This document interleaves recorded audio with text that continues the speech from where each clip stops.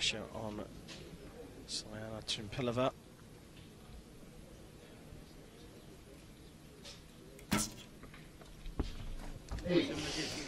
Up to the left. Opportunity now. So Elia Canales, can the 17-year-old hold her nerve?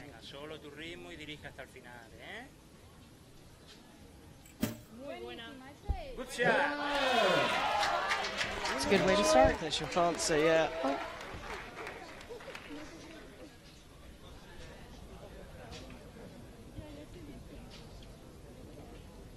Stepanova.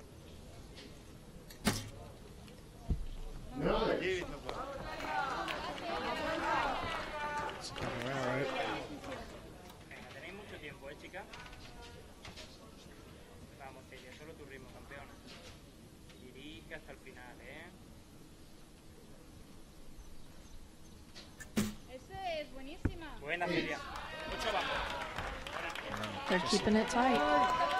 Just like that, dropping them down into the 8. Spain still with the score advantage. Here's an opportunity for Sipova to put the pressure on.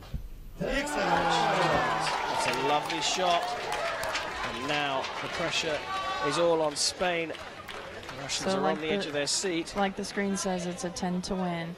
If she shoots a 9, Russia will win because their 10 is closer.